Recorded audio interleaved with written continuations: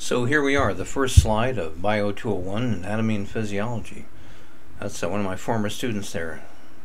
Got a thorn stuck in their foot, getting it out, I think. So I think that's what happened, I don't remember for sure.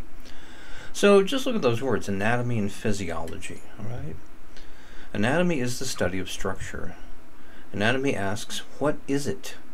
Like that ape sitting there looking at the skull saying, what the hell is this thing? Now see if that ape had taken this class, the ape would know. And in fact, the ape would know all the different parts on that skull. So how do we know about anatomy? Well, by dissection and by imaging techniques. So we look at all the parts of the body and we name them. Everything in your body has a name. Everything, all right? So that's how we can talk to each other about the human body. You have to name things in order to be able to talk about them. That's what anatomy does. We're going to cover typical human anatomy. We'll cover some disorders, but mostly we leave that to a class called pathophysiology that some of you will take later on. If this class had been held a few hundred years ago, that's what our classroom would look like. That would be me there with a fresh dead body. All of you would be gathered around going, ooh, ah, and a little coronavirus there. And then, you know, as I cut the body up, I'd be feeding the scraps to the dogs. Very exciting. This is a more contemporary, this is an imaging technique. I usually ask in class if anybody knows what this is, and most people usually get it wrong. This is a PET scan, positron emission tomography. Use radioactive glucose, and what happens is the parts of the brain that are more active will light up brighter. This is used a lot to find brain tumors. It's also used for some functional imaging, used by various quacks who will charge you thousands of dollars and claim they can tell things about your personality. But where you see red, that's the part of the brain that's most active. Yellow is second most, then green, then blue. So look on the top, you see it says normal. This might be where they had a person doing two different things. Like, let's just make up something. Let's say they're reading poetry on the left and they're doing math problems on the right. Now below we look at Parkinson. We'll be talking about that this semester, Parkinson's disease. So look at the brain of the Parkinson's patient. Do the scans look the same? No, they don't. You can see there's a lot less activity. This is one of the ways we can tell what's going on in a disease. Parkinson's disease, we can see, are causing less activity in very specific parts of the brain. That helps us figure out, what is Parkinson's disease doing? What's it affecting? And then notice how it says pre and post. That's pre and post what, do you suppose? Pre and post treatment, probably drugs. I don't know the background in this slide, but let's say you've got a Parkinson's drug and you want to see whether or not the drug is effective. So look at the pre and then look at the post. What do you think? Is the drug effective? Yeah, it looks like it's causing a lot more activity to come back. So imaging is an incredibly powerful technique. We can look inside of people without cutting them open, which is what dissection was. And here you see, these are CT scans. There's Terry's brain on the left and a healthy brain on the right. You might have heard of Terry. That's Terry Schiavo. Terry Schiavo was a woman in her mid-20s who suffered cardiac arrest, and she lay there for a while before people found her. So they saved her life, but she suffered severe brain damage because when you have a heart attack, cardiac arrest, you're not pumping any blood to your brain, and your brain really needs oxygen, otherwise it dies quickly. So look at the image in the lower right, healthy brain. Notice how there are some dark areas in there. Like, see how it looks like a couple of parentheses in the top center of that brain that are back to back instead of facing each other? And then you see other black dots going down the middle, and then a big kind of bat-shaped black dot. Those are called ventricles. The ones on the top are the lateral ventricles, and we see the third, the cerebral aqueduct, third ventricle leading down to the fourth ventricle. Ventricles are full of fluid, basically water, but it's a very special water called cerebrospinal fluid. It supplies the nutrients for your brain. So what happens in the healthy brain on the right, all of that gray is actual brain cells. Now what happens is when brain cells die, macrophages come and gobble them up, and then there's empty space. Well, what happens in your brain is that empty space fills in with water. It fills in with CSF, cerebrospinal fluid.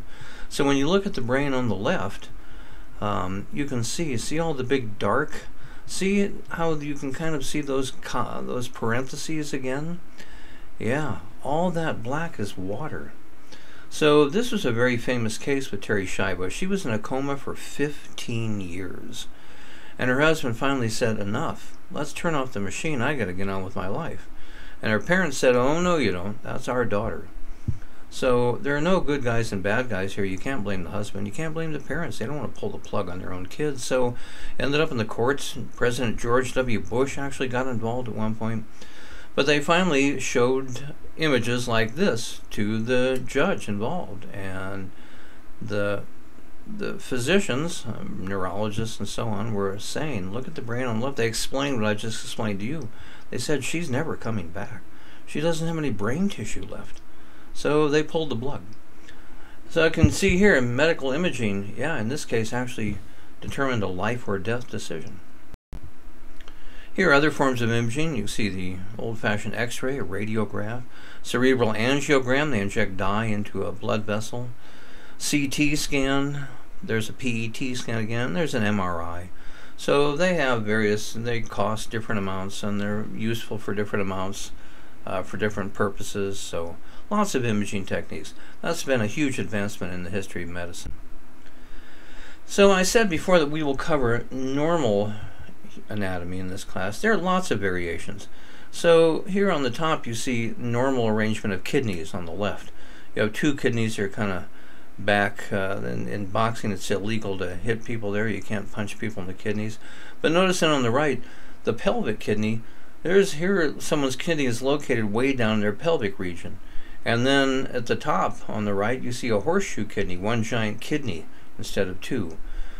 These aren't common, but they're well-known variations, and these people normally function perfectly well.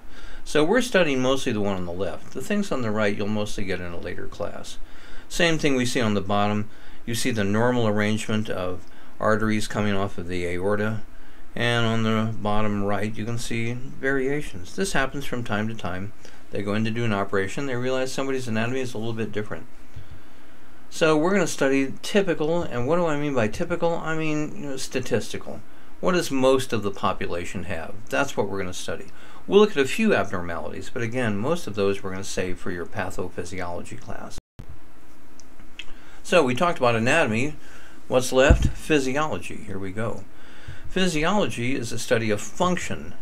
Physiology asks, how does it work? So anatomy says, what is this thing? Physiology says, what does it do? How does it work? Now that we know the name of it, let's find out what it does and how it works, okay? Once again, we're going to cover mostly normal, typical physiology, but we'll cover some diseases and disorders. Anatomy is mostly just memorization of names. Physiology is actually understanding of processes. Anatomy is generally the much easier part of the class. Physiology is what people tend to struggle with a little more. So on the right you see the graph there of an action potential. That's a nerve impulse. We'll know all about that later this semester. You'll be able to label all those parts and tell me exactly what each one is. And then below it we see an ion channel. This is an ion channel that's lets anions through but will not let cations through. And then on the right we see this is muscle physiology. We're looking at the actin and myosin filaments, the troponin tropomyosin complex. We're looking at how calcium allows the myosin head to bind to the myosin binding site on the actin filament. Then we burn an ATP that creates the power stroke. That's physiology.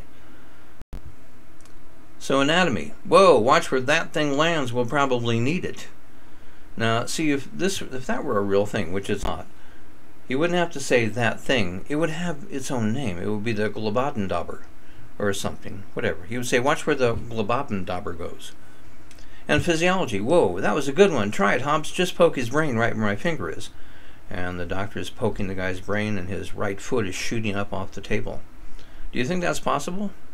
It actually kind of is. And by the end of the semester, you will be able to tell me exactly which part of the brain has just been poked in order to make that guy's right leg fly up off the table. So that's the basics of what anatomy and physiology are. Let's then talk about the levels of organization in the human body. In anatomy and physiology, we constantly have to move back and forth between talking about different levels of organization. So at the top level, we have the organism. And that's not orgasm. Don't put that down. I'll mark that wrong. That's a different kind of a thing. Organism is the whole person, the whole entity. That's you. You are an organism. You are made up of organ systems. Organ systems are things like the cardiovascular system, the digestive system, the nervous system, the muscular system, the lymphatic system. Do you know how many systems there are? That's something you'll know very soon. You'll have to be able to tell me what each one does as well. Organ systems are made up of organs, individual organs, the heart, the stomach, the liver, the pancreas, the gallbladder, the small intestine, the large intestine, the brain, and so on, all right? Those are organs. Organs are made up of tissues. Tissues, remember from Bio 156, are just groups of the same kind of cell functioning together. So we have muscle tissue, brain tissue, liver tissue, and so on. Tissues are in turn made of cells, and cells are made up of individual molecular and chemical elements, the molecules and the chemicals. Now, why do I go to the trouble to point this out? This might seem kind of like a throwaway slide. It's more important than you think. One of the things that sometimes trips people up in this class is we constantly have to move back and forth between the two levels. So I'll be talking about brain tissue at one point, and I'll be talking about a neuron immediately afterwards, and then I'll be talking about ions. So this is why you took Bio 156 ahead of time, so that you would be familiar with the background so that we can jump back and forth as we need to between all these different levels. And recording these PowerPoints is not the most exciting thing in the world for me, so I reward myself at the end of each one by having a picture of where I'm going to go this summer after I get rid of you. I go every summer. I spend a month camping in northern Arizona and southern Utah, and I go to places like this. I'm standing on top of a place called Muley Point, looking down on the goosenecks of the San Juan River, and in the distance that's Monument Valley, the Navajo Nation's tribal monument. Okay, peeps, I'll see you again in the next annotated video.